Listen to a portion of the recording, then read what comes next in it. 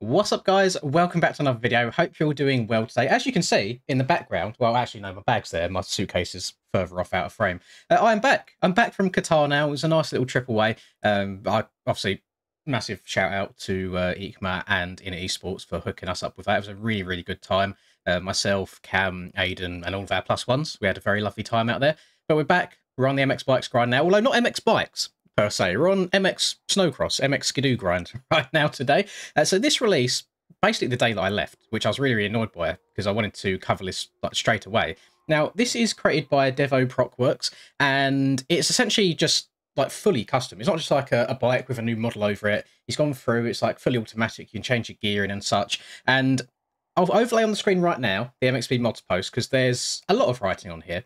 And I ain't got time for all that. We're not reading all that. We're going to work it out as we go instead. And without further ado, let's try and spin some laps and see if we can work this thing out. For all of you passionate gamers, you can now get 20% off all G Fuel products worldwide by using code LINS at checkout. And for any of you motorheads looking for some new drip or apparel, use code MXPR_LINS15 fxrracing.eu to get 15% off. All links and codes are in the description down below. Enjoy the video and drop a cheeky little like and subscribe. Now you can see if I go into the garage here as well, you can still change the suspension and things like that. Being drivetrain, like, it's fully automatic.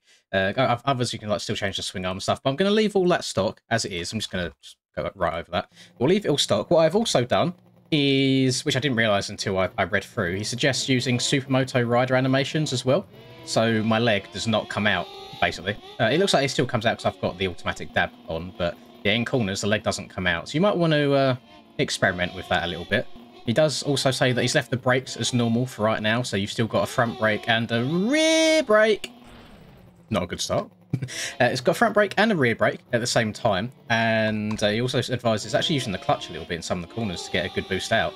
We're going to see how this goes, and there's not too many sand tracks in this game. I hear the wolves popping off in the distant skin. There's not too many sand tracks in this game to be able to test this bad boy on. Unfortunately, over the Christmas period, the Christmas just gone, we did get this amazing track by JV called the North. So I will link both this Snowcross pack as well as this track into the description down below for you to go and give go yourself. I might even see if I can try it on something a little bit smaller as well. Maybe a bit of Lin's Arena Cross. That's definitely not a biased opinion at all. But yeah, it's weird. Like, I always find it so odd coming back to YouTube after having a few days off. I'm not sure what it is, but it just takes me a little bit to get back into the swing of things. Like, I could have very easily recorded a video yesterday or done a live stream yesterday, but I'll be honest, I'm still recovering from a little bit of jet lag, which is something I've never experienced in my life before. I've never flown far enough for it to affect me. Usually the longest flights I've been on have been about 4 hours or so, like somewhere else in Europe, say Spain, for example, for a holiday. But this time round, I have been this thing's going to really struggle through the whoops, but it's fine. It's not going to be perfect. This time round, it was basically a 7-hour flight. It was 6.5 hours one way, 7.5 hours the other way, just because of wind, like having a headwind. And yeah, it's just the furthest I've ever gone, especially the furthest south on the map that I've ever gone. So we went to Qatar, and my God, is it a different way of life out there? It really, really is. We did have... I'm trying to think of the most respectful way of saying this as well, because obviously we're very Western, and... The Arabic people in Qatar, they have a very different way of life. They have different beliefs, different outlooks, and I actually really enjoyed it out there. Everybody was so nice and so respectful. It was unreal. So we had like VIP passes, so we got to sit in a nice air-conditioned room most of the day and have basically unlimited food and drink all the time. And they wouldn't even let you kind of like pour your own water out. They would come and do it for you. So no, please let me do this. And it was such a nice experience. You could even open a door yourself. They had people on every single door opening and closing. I mean, one set of people even saluted me and my dad. So we walked in the door. It was actually crazy. Now, we had a rental car, which was all sorted out by in it as well. And it's just this like really like crappy little Nissan Sunny, tiny little thing. But it does a job now. It gets you from A to B. And we park in this VIP parking section. And we're surrounded by G-Wagons, Aston Martins, like really expensive Porsches, and felt a little bit out of place. We were definitely the most touristy, I think, out of everyone there. I mean, we're walking around in the pits, surrounded by like Saudi princes, surrounded by all these top-level MotoGP riders and their mechanics and big names in MotoGP, and it was a very surreal but very, very enjoyable experience. Not something I think I would do if I wasn't doing it for VIP-wise, because it was quite hot there, and bearing in mind it's winter there right now, so it's actually quite cold for them. But for me, in my pasty skin, not leaving my bedroom very often, it was very, very hot. I did slap on the sun cream, I did reapply, so I did not get burnt, which is a big old W. And if you follow my Instagram at all, you'll see that I managed to sneak in the background to appear on TV for a little bit during the interviews for all the racing. I thought that was quite funny. My dad was sat next to me there. I don't believe you see him on there, or at least in the clip I put on Instagram.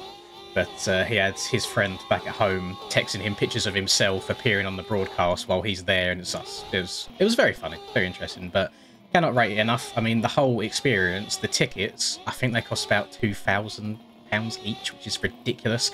So for someone like me, that is something I would never get to experience in my life if it wasn't winning it for a prize. So I hope that we do another EICMA event this year, because I will be trying my absolute socks off. Really good time all round, and yeah, also it was nice to meet up with Aidan. I met up with Aidan's dad, who I saw him at Hawkstone as well. He's really, really nice. Saw Cam and Harvey there, who was Cam's +1.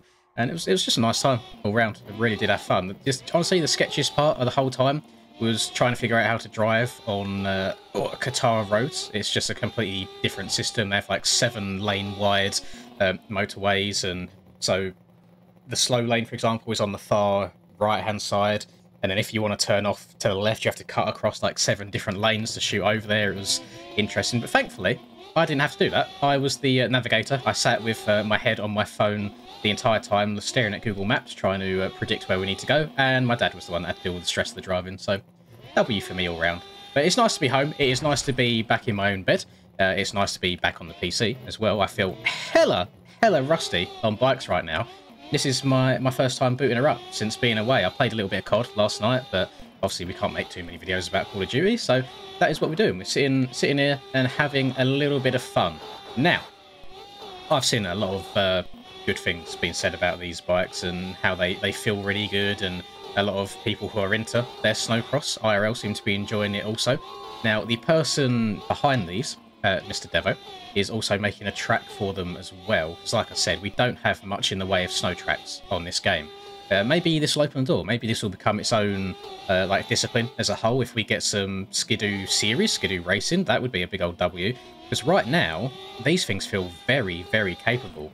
I thought when I saw the speed that they can go in the garage and like the gearing and such, I thought they might be a little bit sluggish or slow, and obviously I know these things are just incredibly heavy IRL, but right now in game it feels good. I can't get through the whoops to save my life, but let's be honest, I keep going to say jet skis. I do this in all of my Sledders videos as well, and I really, really do apologise. I know what I mean to say, it just doesn't come out correctly. I apologise. These the Skidoos that we're riding on right now, it's not made for whoops, you know. It's just made for, you know, soft snow, ploughing through it, getting a job done. But you see, it's really, I'm actually getting around this track easier on this than I do on a MX bike. I think I've done a hot lap video on this track before for like TikTok or something, and it took me probably a good 30 minutes just to get one clean lap. But I'm greasing rhythm sections right now. I'm a fan of the sound of it. Obviously, I haven't not been around many skis in my life, so I cannot tell you how realistic it sounds. But to me, as an outsider, I think it sounds alright. Doesn't sound too bad at all. What is nice is that it's not just a reskin motocross bike. It's got its own physics. You know, I would say it's the first proper customised mod that we've had in this game outside of bikes related. Some people could argue that we did get a ATV at one point, but that was just a reskin motocross bike. So if this is the ground and this is the ATV, the centre of it would still be in the middle, so when you lean, it's like your wheels would go through the floor, for example, whereas this doesn't seem to do that at all. It seems to be really, really good, and I'm very happy that I slapped on the Supermoto animations for this, because it's making it all that more convincing, and it's nice being able to use one of these weird mods and ride it in first person as well. I usually try and go in third person for all the weird and wacky stuff, but this feels natural, it feels good. I feel like I know where the machine is underneath me at all times. It does have a little bit of slip to it, which is nice to see. It's not perfect one-to-one traction, and I imagine that you are constantly spinning everywhere when you ride these things. I've not really seen, I don't think I've ever seen a sled IRL, so I have no idea, like, sizing-wise. I imagine they're big old beasts, and just from my limited time of playing sledders, you know, noted. You spawn in neutral, you have to downshift to first, and that's how you get around. My muscle memory is kicking in there, and I was trying to go up into second gear just over and over and over again. And also, something that is a little bit off topic also, which I hope people won't mind too much, is usually I upload these videos in 2K. However, more and more recently, the more that I use my PC and just the more things I download on it, etc., and just general life, you build up stuff on your PC to where you use a lot of the space on it. And it's got to a point now where if I keep recording videos in 2K quality, I'll only be able to have like 20 minutes worth of recording on my PC at a time. I don't want that. I like having the ability to, so say for example, the Kells E Street race that I done the other day on the TM250. I like being able to record an entire qualifying and 2 races worth of footage and have that on my PC ready to turn into a video. So I think for a while now, you're probably going to see some 1080p videos out of me. I don't think it will cause much of a drop in terms of actual picture quality that you see. If anything, it might help it, because I guess it's kind of reducing and squeezing everything down rather than trying to expand it and make it all bigger. I mean, a lot of you watch me on like a phone regardless anyway, so you won't see that difference in quality. But it's more for ease, you know, it takes up a lot less space, videos render a hell of a lot quicker, and then the videos also upload a lot quicker as well for me, because I've not got to upload like 30, 40 gigs worth of video every time I want to upload a video. And my internet's not, like, it's good, but it's good when it's wired. And where I've got my whole desk situated right now, I can't have it wired anymore, because I got one of them like super long cables that we ran through the floorboards and all sorts, and it just doesn't quite make it to where I am. But where I have my desk in my room right now, I love it. Like, it's just the best situation for it overall. So yeah, you might see 1080 for a while. Every now and then I'm sure I'll splash in a little bit of 2K. I might even start streaming in 1080 as well. We'll see how that goes, because I watch back some of my streams, and like the bitrate, as soon as you start moving on this game, it's really hard for the bitrate to keep up. And I think 1080 might help that a little bit more than 2K overall. We shall see. We shall see. So, I mean, let me know if you made it this far into this video and you feel like the quality's gone down a lot. Do say, and I'll change back. But I'm quite happy with it for right now. Now, you creative bunch in the community will be very happy to know that Devo has indeed included a I don't know if it's like a template, PSD template, or it might just be a TGA template of the skin for this. So if you want to go and skin your own machine, you're more than welcome to do so. I'm sure we'll probably get some replica skins of people's real sleds at some point. I think I'm going to make over that. Oh, that was painful. Yeah, we'll probably get some replica skins at some point, which would be quite cool to see. And obviously I'm running the Skidoo one right now. Outside of this, it comes with like a plain yellow, a plain black, and a plain red as well. I just thought yellow might pop most in the thumbnail, wherever it is that I end up taking. And I'm very curious to see. So I'm not sure if this is going to be like an ongoing project constantly, if he's going to keep going back and tweaking things, or if it's like a one and done. I'd like for it to be constantly worked on, because I imagine that doing series and full-on races on these things could be really, really good fun. It's just a extra discipline in the game that I think would actually be really warmly welcomed. For some reason, so I think it's probably a bit of a skill issue / user issue in getting things into the game. On this post, there's I think it's like 3 point something star rating out of 5. And I don't get that. I saw in the mods comments a lot of people saying that it wouldn't show up in game. But I think they're just being goobers, because it is literally open the WinRAR file, drag Snowcross file into Bikes file, and it's done. And that's it. And I have a feeling that a lot of the bad ratings is because people aren't too computer literate and don't know how to get the things in the game in the first place. I think this is great. It struggled through the whoops a little bit for me. It's not made for whoops. It never will be made for whoops. It's not a motocross bike at the end of the day. It's not made for supercross. This is just the closest thing to a snowmobile track that I could get at this current point in time. And it'll be interesting to see if anyone does dedicate the proper time to make us an actual like sledding track. I think that'd be really, really good fun. And something that I've never got to experience properly. I mean, I play Sledders at the moment every now and then. I'm waiting for the next big Sledders update to come out before I post anything more on that game.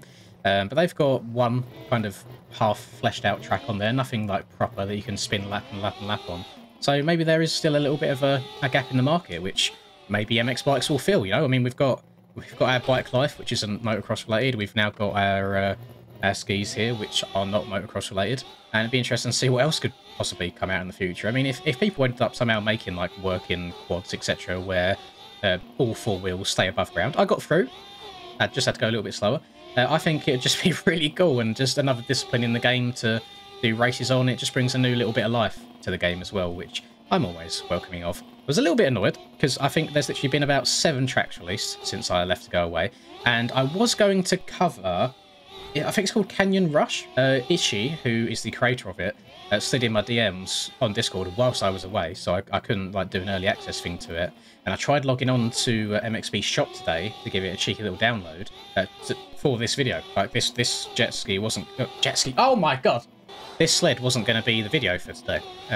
But yeah, I had trouble logging into my shop account, so I've put a little ticket in there. We'll see what happens. So maybe tomorrow's video will be Canyon Rush. It looks really, really good. It looks really pretty as well. So I'll be happy to finally cover that. But I'm back. We're back in action. I will probably live stream once or twice in the evening today. I'm also contemplating. So obviously, these wolves are actually so loud. They almost scare me a little bit. I'm contemplating. I thought that'd be a burn for some reason. It's not. Yeah, I'm contemplating that. So throughout the day, obviously, I've got a decent amount of spare time. Sometimes I'll hop on bikes. Sometimes I'll hop on COD with the boys, and a lot of time I'll be sat here at my PC anyway.